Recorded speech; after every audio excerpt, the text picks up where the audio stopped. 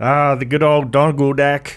You know, these things are so convenient, they're so small, they take up hardly any space whatsoever.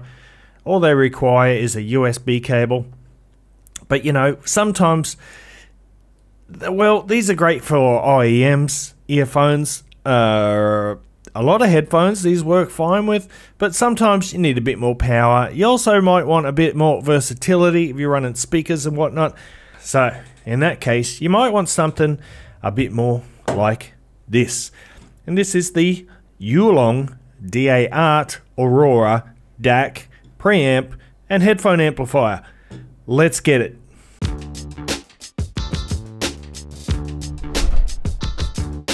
What's cracking, audio fans? It's David here from Prime Audio Reviews. So this is the Aurora, and look, I'll tell you right up front, there are some things I absolutely love about this thing. There are other things that I am not so happy about. So if you want to learn what those things are, then stick around. By the way, if you are a fan of audio related content, make sure you hit that subscribe button.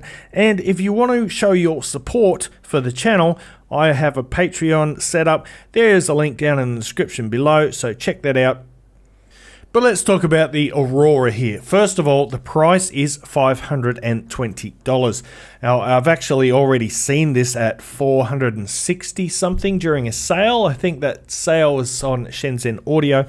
It's probably over by the time you see this video, but yeah, these things, you can often pick them up at a lower price if you wait. Shop during those sales, shop smart, but you know, if you can't wait, just go out and grab one, because yeah.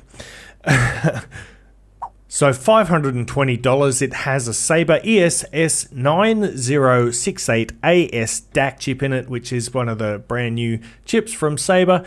It's got a signal to noise ratio of 125 decibels, and of course it supports all those file size sample rates up to 32-bit 384 kilohertz DSD 512. It also does MQA decoding, so pretty standard in terms of what it does.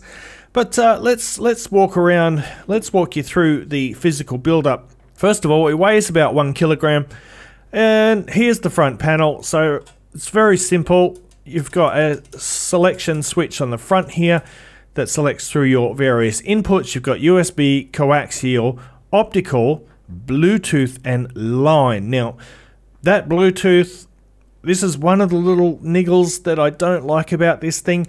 The Bluetooth variant is really only available in China at the moment, as far as I know. It's because of legal issues and technicalities like that, but so they've disabled the Bluetooth on this unit, but you still got that Bluetooth there. So when you're selecting through your various inputs here, that Bluetooth, you're just going to have to skip over it every time. That's a little thing that bugs me. I know it's minor, but hey.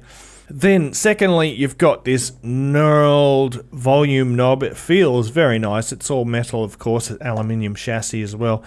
And it's nicely damped, so it's got a good amount of resistance to it. It's very nice for making precise adjustments, volume adjustments. And then we've got a 4.4mm balanced headphone output, 6.35mm single-ended output, and a balanced XLR output. So you're pretty covered for every IEM and headphone that you got. You might need an adapter occasionally if you're using a 2.5mm. But yeah, that's very handy. And let's have a look at the back now. So first of all, we've got a DAC and preamp switch. Now, most of you probably know what that means, but when it's set to preamp, that means you can adjust the volume with the volume knob. When it is in DAC mode, it's a fixed level line output, so you cannot adjust the volume. Now right here, obviously, we've got our balanced XLR outputs and RCA output, and then you've got a RCA line in, coaxial, optical, and USB input. Now, for the most part, I just use the USB input because I was connected to my computer. Here is the power switch, and here obviously is the power socket. Now, I have another little niggle, another gripe with the positioning of the power switch here. When the power plug is plugged in And when you have a USB cable plugged in, as you can see, my finger is wider than the space between those, so it can be a little bit tricky to get in there and turn the power on and off. I wish they'd just put it on the front, because I think these switches look pretty sweet anyway, and it would just be so much more convenient. Now, while I'm talking about my gripes, I might as well cover the last one here, and that is that the unit gets very hot. And that is not unique to this device. It's quite common for DACs and amps, and primarily the reason being for this model is because the headphone output and the preamp output are Class A. And in case you're not aware, Class A is what most audiophiles or enthusiasts prefer over Class D, although the difference between them has narrowed in recent times. But I'm not going to get into that. If there are plenty of resources online if you want to learn more about Class A and Class D. But this is a Class A headphone out and preamp, and in my opinion that is a great thing. But the downside is this unit gets very hot. Now, for some reason there are no vents anywhere, and I've seen this before. This is the same situation with my Burson Funk amp. If someone is watching, anyone watching is more knowledgeable than I am about the physics of these things, can you tell me why? Is there any reason not to put some vents even on the bottom or on the back or the sides, just to let some of that hot air out? Leave a comment below and enlighten me if you can. Now, so yeah, I am a person who basically, I leave my computer on 24/7, and I will often sort of just get up out of my chair and walk out of the room, and I might not come back for a couple of hours. And when I do that, I often forget to turn off a DAC or amp that I've been using. And when I do that and come back 2 or 3 hours later with the Aurora here, like the whole corner of the room where this amp is situated, it just radiates heat. You can feel it as soon as you walk in the door. It gets really hot. But like I said, it's common. It's so common with these things. Don't think about it too much as a con. It is just something that you should consider.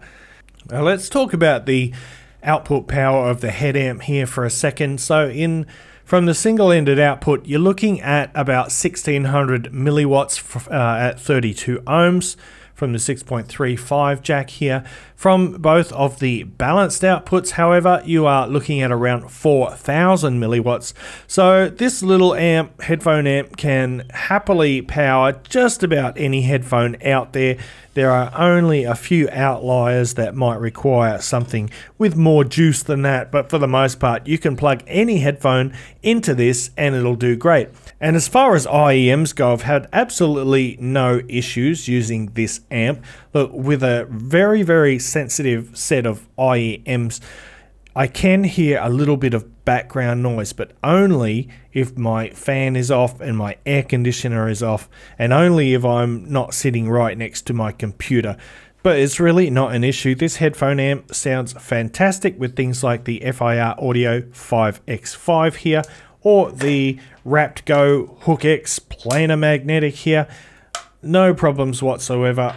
As long as unless you are really listening to it in a completely silent environment, you won't hear that noise floor.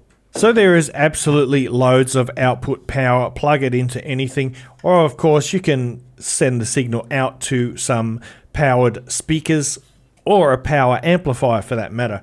But you know, I don't like to get too deep into all that technical talk, so we're going to move on right now and let's talk about how this guy actually sounds. So the Yulong Aurora here inherits many of the sonic characteristics of the Yulong Canary 2, which I reviewed some time ago. It's kind of defined by its muscular, authoritative tonality, paired with a very clean and spacious presentation. However, with the added balanced analog section, the Class A output, this device is a clear step up from its smaller sibling, the Canary 2. So as I said, I had this hooked up to my PC via USB and fed it a variety of music, including of course high-res FLAC files, and I also did some streaming with Spotify Premium. The first order of business was to test the headphone output, since that is what gets used most commonly on my desktop. And look, this is just an absolutely lovely sounding amplifier, or DAC, whatever you want to call it. And that is the reason why I highly recommend it, even though it's not perfect and there are those things I mentioned that I do not like about it. But the sound is incredible. As I said, muscular, robust, strong sound. Very clean, very clear, but it does have that kind of Class A warmth to it, that organicness. Bass notes sound nice and punchy and very clean and controlled. The mid-range is lovely, it's lush, perhaps slightly a bit forward in the mid-range, which is of course a good thing. The mid-range on this device it's just magical. It's very emotive, it's really engaging. The spacing between elements or instruments is excellent. The soundstage this thing does is really lovely as well. Nice wide soundstage. And in terms of treble, this little guy does a great job there too. It's got good top end extension.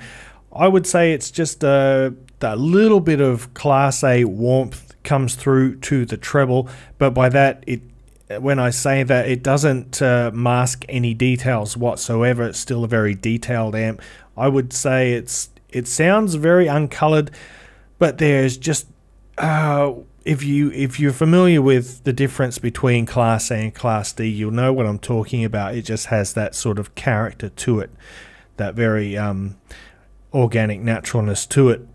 But there is not a whole lot more left for me to say about this device. Look, it gets very hot. There's no Bluetooth available, most likely, in your country, unless you're in China. But great selection, or great variety of headphone outputs on the front, plenty of inputs and outputs on the back.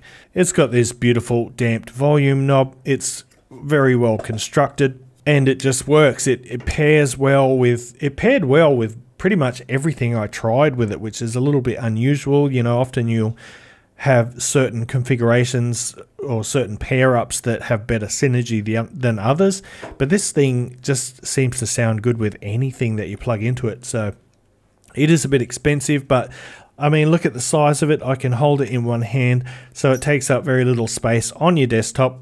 But really, the biggest selling point of this device is how good it sounds, and I'm going to leave it right there. So guys, that is the Yulong Aurora DAC preamp and headphone amplifier. I think this is brilliant, and I will definitely be getting plenty of use out of this in the future. So guys, thanks for watching the video. If you liked it, give it a thumbs up, Parfam audiophile style.